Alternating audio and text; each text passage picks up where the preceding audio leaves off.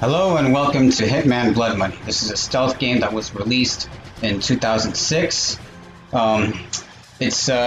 Even though this is a stealth game, it's pretty open-ended, meaning there's many different ways in which you can complete the objectives in this level. In every level you have targets that you need to kill, but some levels also contain additional objectives such as needing to retrieve an item and such. In this run I'm going to be playing on easy difficulty because it's not only the easiest, but also because the last level is a shootout level where you die immediately on the highest difficulty, so we're playing on easy for the sake of being able to actually finish the run, and we're playing on New Game Plus, so I already have all the upgrades I need bought and I don't need to purchase any in between levels.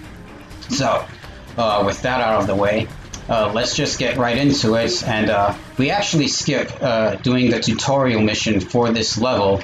Timing is going to start as soon as the loading screen for the first level ends. So, as soon as this screen moves past this,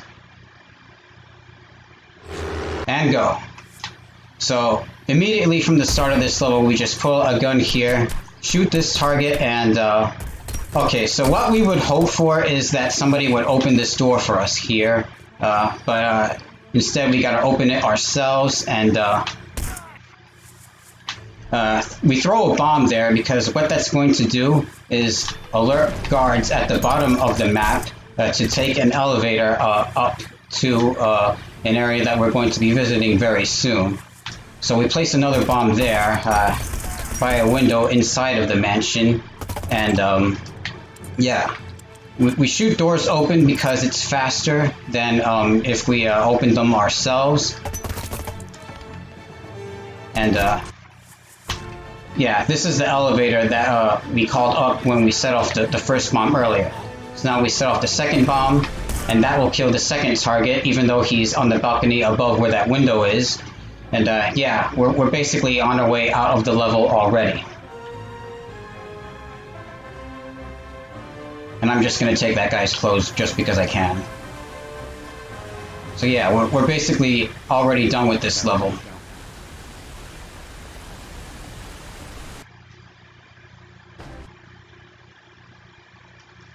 Alright, so the next level we have here is Curtains Down, which takes place during rehearsal or play. This level is even faster than the one we just played.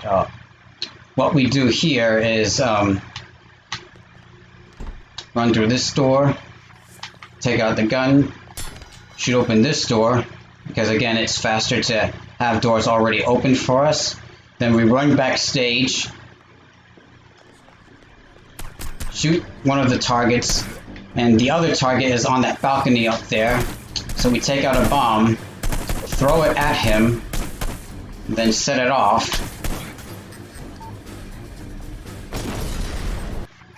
Okay. I thought for a second it didn't kill him because the check mark didn't show up right away, but it's all good. This level is over already. And now we come to one of two auto-scroller levels in this game, basically. So what we do here first is we take out a bomb, another one. We get ready to throw it, and about here is when we throw it, and then set it off immediately. What this does is it alerts the guards inside the medical ward, and they will run towards where the explosion was, allowing us to take advantage of the fact that NPCs can open locked doors for us. Oh, so there was a neat little trick that I could do there, where instead of shimmying along that edge, I would just fall right down off the edge of where that thing is instead. I went for it, but I didn't get it, unfortunately. But luckily, I still managed to shoot the door open, which we actually needed to do since we don't have any keys. So we actually need to rescue this guy, because he tells you who it is that you need to kill on this level.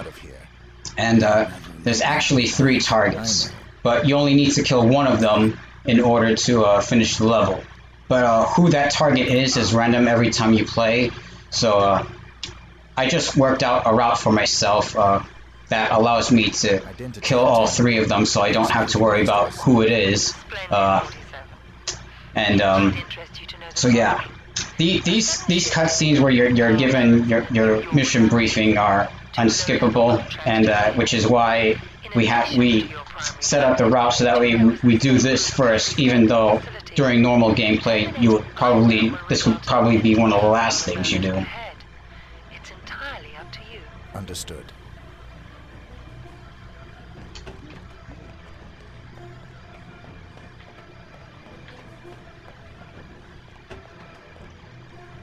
So we leave the medical ward through that door because it's the fastest way out, and the guy we just rescued doesn't actually start to get moved to the morgue until we leave. So definitely want to leave as quickly as possible to get him moving as quickly as possible. And the level is basically an auto-scroller from this point on. So it doesn't really matter how long we take to kill these targets as long as we get inside the morgue before the agent arrives there.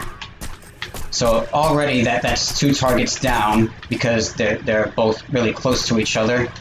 I'm gonna take this guard's disguise, so that way I hopefully don't get anybody else shooting at me. Oh, and it didn't work. That's unfortunate. So this actually is gonna screw up what the plan is for getting inside the morgue early, but hopefully we can still make it work out.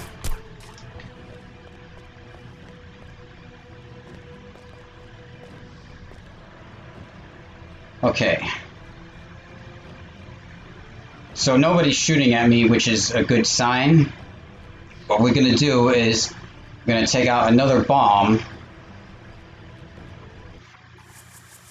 and place it behind the morgue and then set it off, because that'll cause the guards to run to where the explosion was, and that might actually cause them to end up running through the morgue doors, which of course, yeah.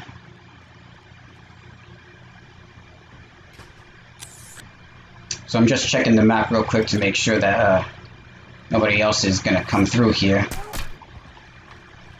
And here's the guy that came here to rescue. Because we're already inside the morgue when he arrives, we can immediately revive him and not have to worry about waiting for the doors to unlock before we can run inside. And we're done. That level went basically as perfectly as you want it to go, even if not completely optimally. So this level is the first of a couple where we actually get to see a neat technique that runners discovered many years ago. Basically, one of the things that we have to do in this level, aside from killing our targets, is we also have to retrieve a piece of microfilm off of somebody else. But if 47 has a briefcase in his hand as well as another item, when he picks it up, then it will actually skip the animation of him picking it up, allowing us to... yeah, so... see right there, I just picked it up instantly with no animation whatsoever, and it allowed me to immediately turn around, and now I can just leave.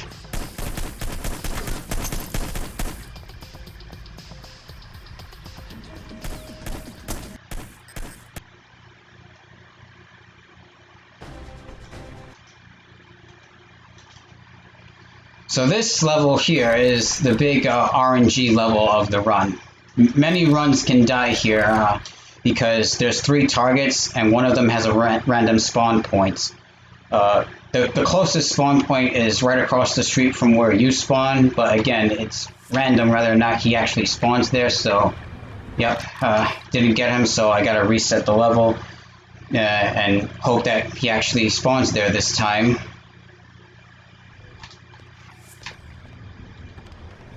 Nope.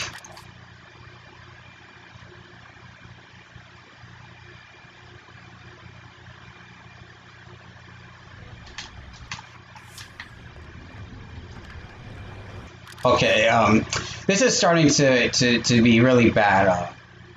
Usually on the 3rd reset is when you reset the entire run, because at that point you basically can't PB anymore. And finally he's there, so we shot him and killed him.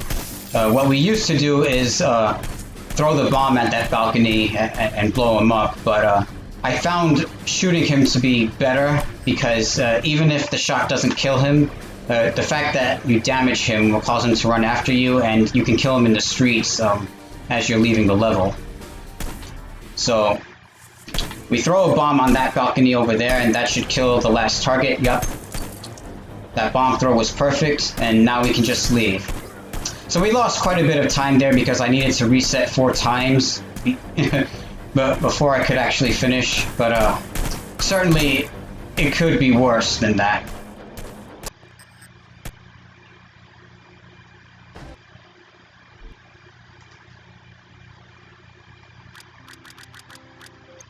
Alright, so this next level actually has 2 methods of beating it. The fastest way to do it ends with an unskippable cutscene that, while it is faster, because it's an unskippable cutscene that we have to deal with, we actually don't do it when doing full game runs.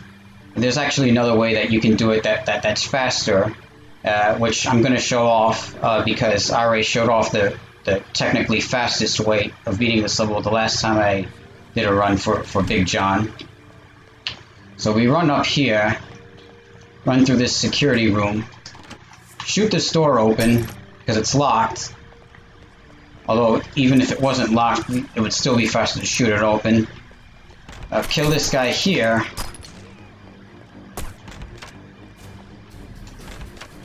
We bring the sniper rifle with us, of course, to skip picking up this videotape here. But now we're actually going to take it out and actually use it once I get done reloading my weapon.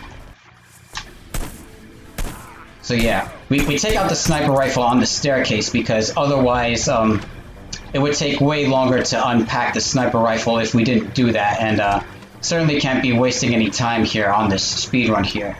So we run here, snipe one of the targets, shoot out the pool, and yeah, we'll walk along this edge and fall to the bottom of the level where we started and escape.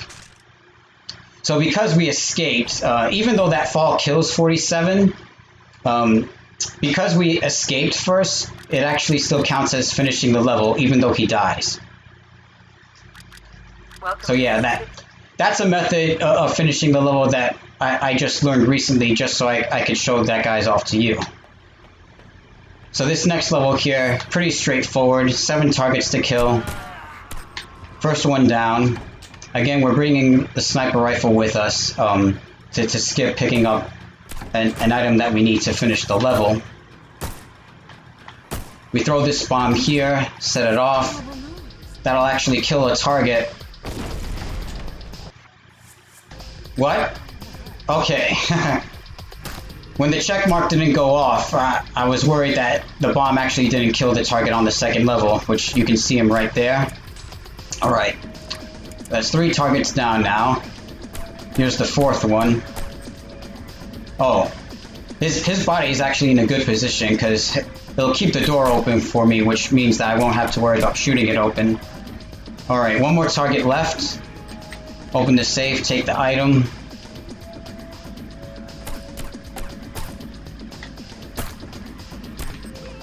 Okay, so for some reason he was still in the bathroom, even though normally he would be out of it by the time I'd be on my way out of the level. And here we run up the side of this staircase here, fall to the end of the level, and again, because we escaped before we die, it still counts as finishing the level.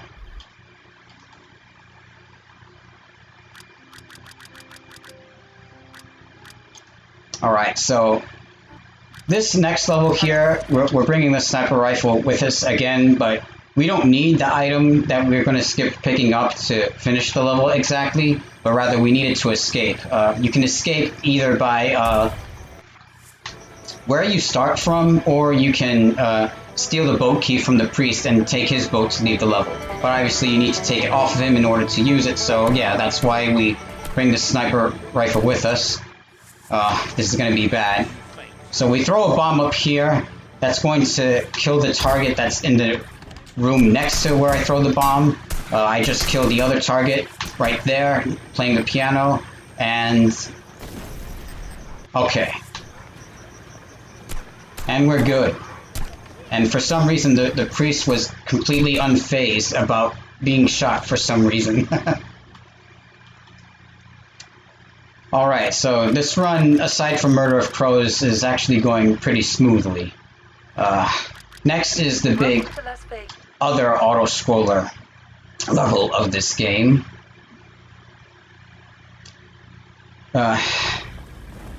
So what we used to do is we used to use bombs to blow up people who arrived by limousine, and that would actually cause the doors to close faster, and thus it would cause the limos to leave faster.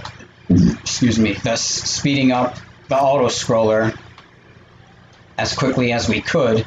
But we recently discovered that if you get in the way of these limos as they're arriving and leaving, and then when you move out of their way, they'll actually cause them to reach their destination faster than if you had not gotten in and out of their way. So yeah, something that you would think would be counterintuitive to the speedrun actually helps it. Go figure. Okay, so I think I waited long enough. I still use a bomb to kill the first target here to make the limo leave faster. So as you can see, the limo sped up after I got out of its way. And as it's leaving now, I'm going to do it again. And there you go.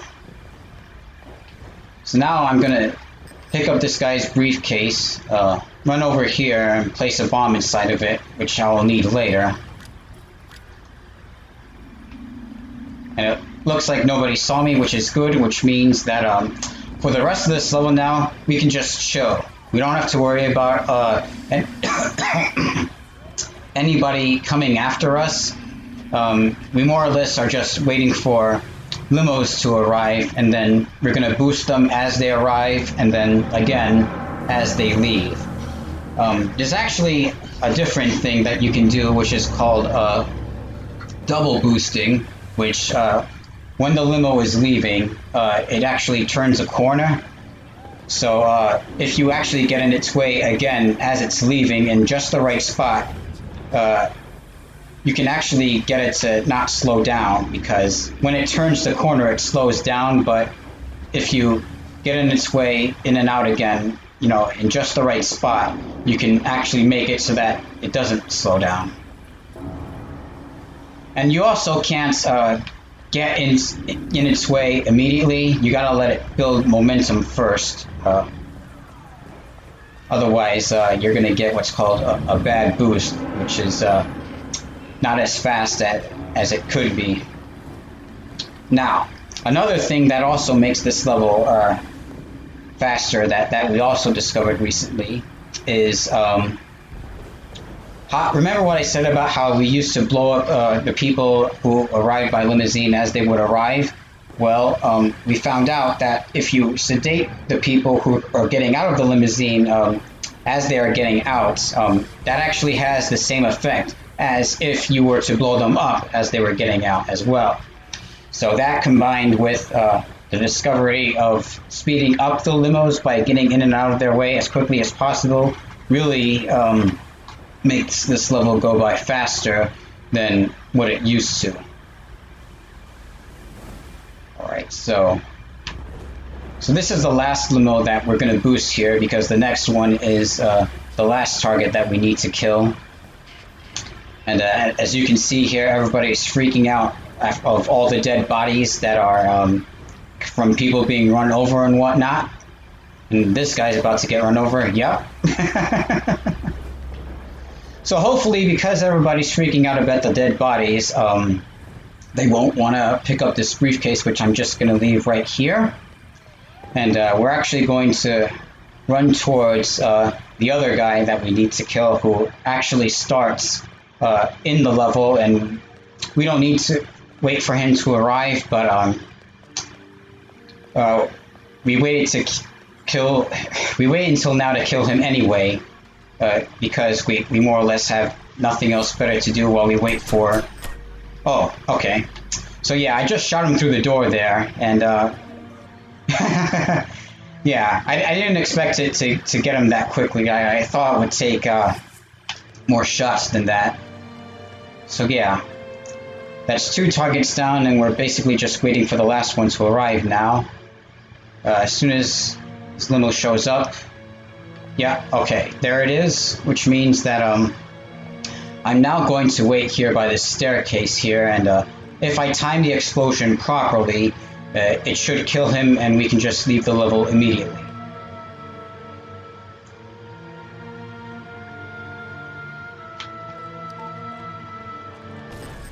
Okay, so I actually set off the bomb later than what I wanted to there, just to make sure that I got the timing right. So yeah, finally we're done with that awful auto-scroller. And we're getting close to the end of the game now.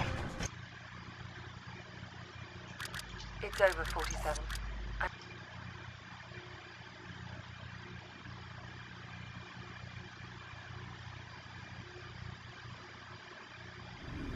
Alright, so for this level, we throw a bomb at this security station here to kill these 2 guards. Throw it, set it off, and then we have to kill all of the guards in the garage because the targets on this map are in parties that we need to take elevators in order to get to, and if we don't kill these guards, they will actually call the elevators, and we will need to wait for them to come back up or down before we can leave once you know, we need to leave. So I actually got bad RNG with the spawn of one of the targets here. Okay, so that's 1 target down. Oh, okay. So that RNG wasn't as bad as I thought it would be.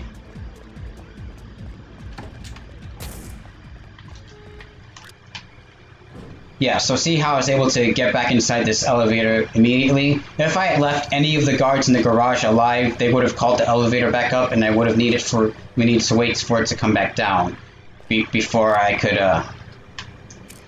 yeah.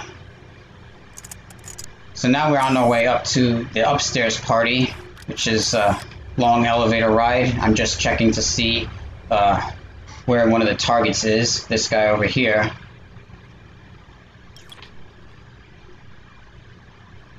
So we're just gonna run right in, shoot them, and then leave. That's 1 down, and that's this guy down. And now we just leave. Very rarely, sometimes I've had situations where, despite clearing that part of the level quickly, one of the guards from the basement party, believe it or not, actually called the elevator before I could get back on and lost me a whole bunch of time because I had to wait for it to come back up, which, given this elevator ride, yeah, takes forever.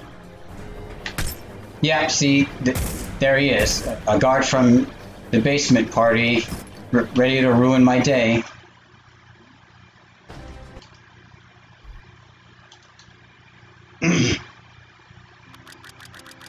Alright, next to last level now, which takes place inside of the White House. One of the targets is in the Oval Office, and the way you would normally finish this level is you go inside the Oval Office, there's an unskippable cutscene where you confront him, he knocks you out with an explosion, and then you have to go chase after him. We're going to hopefully skip all of that because there's actually a collision oversight with one of the windows to the Oval Office, and it allows us to throw a bomb through the wall, and we could just throw the bomb through the window, set it off, and kill him without ever needing to go inside the Oval Office at all. I used to have a lot of trouble with it, but I recently figured out a more consistent setup for it. And hopefully I'll actually be able to pull it off, because it'll be really bad if I don't.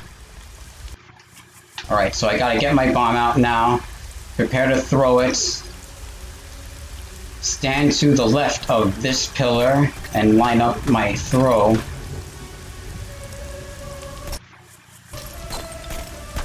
There's a chance that if you don't throw the... Oh my god, what was that throw? It's because this guy's shooting at me that messed my throw up. But yeah, there's a chance that if you don't throw the bomb correctly, that it'll actually fall through a empty void, more or less. So I wait for that guy to run into that room. 1, 2, 3, 4, 5, 6. Okay. So I counted there before setting off the bomb to make sure that it would actually the timing would be correct.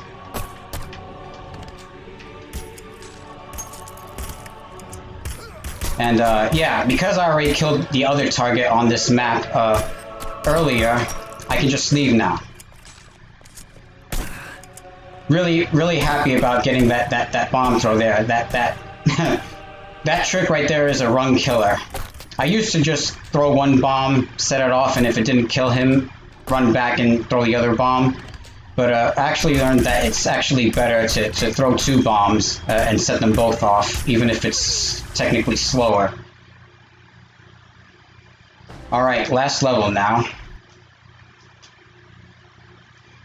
Hopefully I don't die, because it's an immediate shootout level. So yeah, 47 is faking his funeral here. Shoot everybody up. Switch to first person so it's easier to aim, and also because if you take somebody's weapon from them in first person, it's not only faster, but you're actually able to move around while you're taking their weapon from them. And this guy stayed behind because he panicked, which allows me to kill him. I don't have to chase him to the bottom of the hill later on. Okay. That guy actually has a really powerful pistol that can kill you very easily, so it's good that I managed to kill him quickly. And the priest will be at the bottom of this hill here, and that's time! That's actually very close to my PB. I recently PB'd in this game with a 25:36, and so yeah, I actually came close to my personal best time for this game. So yeah, I hope you all enjoyed that run. Thank you very much for watching. It's really great that you all came through here to show strong support for Big John, who really needs help with getting his medical bills paid. Shout outs to Big John. Thank you for having me on this marathon run. Love, support, and solidarity with Big John. We love you. We support you. We wish you the best through all of the worst of times of whatever you're going through. So, yeah. Thank you, everybody. Thanks for watching. And hopefully we'll do this again sometime. And I'll see you all later. Peace out.